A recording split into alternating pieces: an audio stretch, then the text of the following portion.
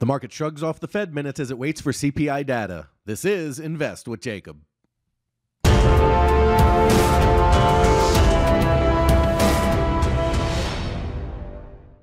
Okay, guys, so the market traded in a pretty tight range today as we awaited the Fed minutes, and then even after the Fed minutes came out, nothing really happened. It was a pretty boring day in the market, and it really shows that the market is more concerned about the inflation number tomorrow than recapping old people talking about inflation.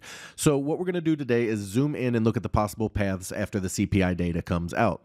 I'll get into all that in just one second, but first, if you're new here, welcome to the show, guys. My name is Jacob Gabbard, and this is Invest with Jacob, where we use Elliott Wave Theory to break down the SP500 and the NASDAQ. I highly encourage you to hit that subscribe button down below so that you can get our daily S&P updates, our trade setups, and our buy alerts. All right, guys, real quick before we jump into the chart, even though today was a boring day, PT, being the master trader that he is, traded iron condors all day and made money for his people. So even on bad days, PT's killing it. All right, guys, let's jump into the chart and take a look.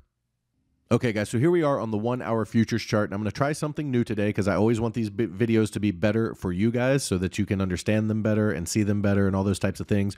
One of the people who view this channel gave me some feedback about how to outline the paths, so I'm going to try using the arrow tool today to see if that helps you guys. And if you'll leave some feedback in the comments if you want me to keep doing that or not, I would really appreciate it, okay? So here we are on the 1 hour futures chart, and we're going to outline the two paths. As you can see, we had a nothing burger of a day today. It just chopped sideways all day, even when the minutes came out. So we're outlining two potential paths that we'll see tomorrow when CPI comes out. The first one, okay, and this one, I'm kind of in between where we're at as a primary. I'm kind of 50-50 on this, and the reason is, okay, the move up off of this low, we made a low and bounced, okay? And then they came back down aggressively like they were going to take out the low, and then they failed, and then they failed, and then they failed, and then they failed, and they haven't been able to break this low, which tells me two things. One, it's a pretty important number for the bulls, and two, if it does break, we're likely to see some pretty quick selling after that. So this is a key number to keep an eye on, this low, but I'm in between which two paths because you have two outcomes here. One is the bulls can, or the bears can break down directly. All right. And then, as I said, being as important as this is, as they're trying to defend it, that tells me that there's a lot of selling underneath it. Okay. But the other thing is when you get a whole bunch of failures, you can get a very strong reversal up out of here. All right. And that could be the other path. So let's go through the two paths here.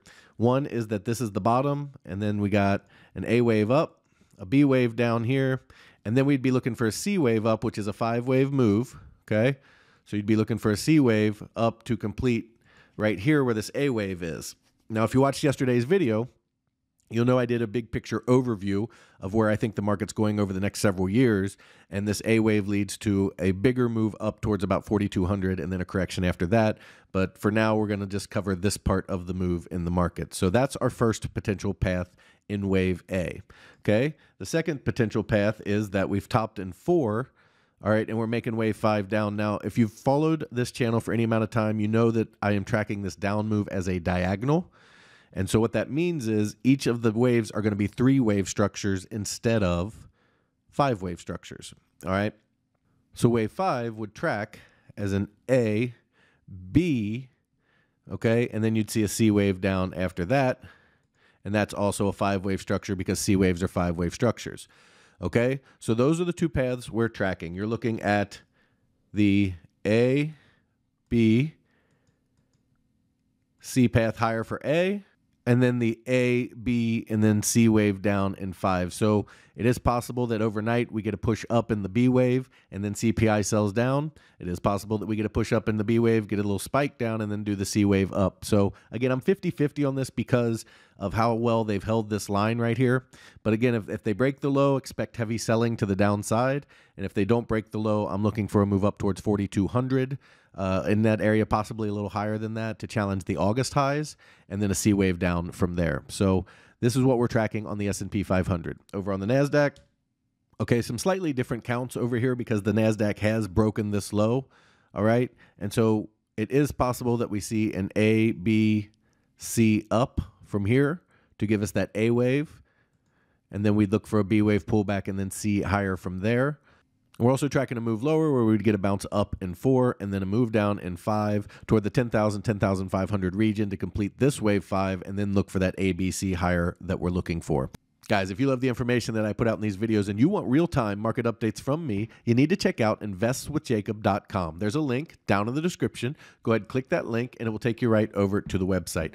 Once you're there, check out our membership plans area. We have 2 incredible plans, and they both come with a 7-day free trial because I want you to get in there and make sure you love it, make sure it's for you, and that you become part of our trading team before you ever spend a penny. You can cancel at any time.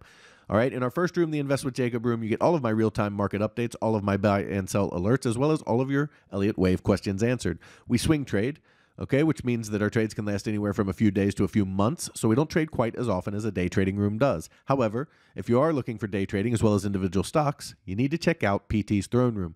In there, you get everything you get in the Invest with Jacob room, as well as individual stocks, day trading, and PT's reduced risk binary method that just crushes the market. He gets you in at a small price, and he gets you big multiples on your money, and it's based on how he structures the trade, which is very unique. It's something you kind of have to see to understand, and that's why you get that 7-day free trial to make sure it's for you, again, before you spend your money. He also started a challenge account where he put $4,000 into an account, trading mini ES futures, showing you how to build a small account into a large retirement or savings account, averaging 3 to 4% gains per week. Guys, we'd love to have you in these rooms so we can make some money together. All right, key takeaways for today. Following 2 basic paths here. We're following an ABC higher, okay, where the C wave would take us up here to the 38.75 area. And then we would look for a B wave pullback and then C higher, but this will be the short-term move that we're looking for. Or we're following a spike up and then a move down in C to complete this wave 5 in the 32.50 to 34.50 area on the S&P. Over on the NASDAQ, we are looking for a bounce in an ABC higher, okay, that can take us up to the 11,800 region. If we don't get that, we're looking for a smaller bounce and then a sell-off down into the 10,000, 10,500 region to complete this wave 5. Guys, that is the market update for today. I will talk to you tomorrow.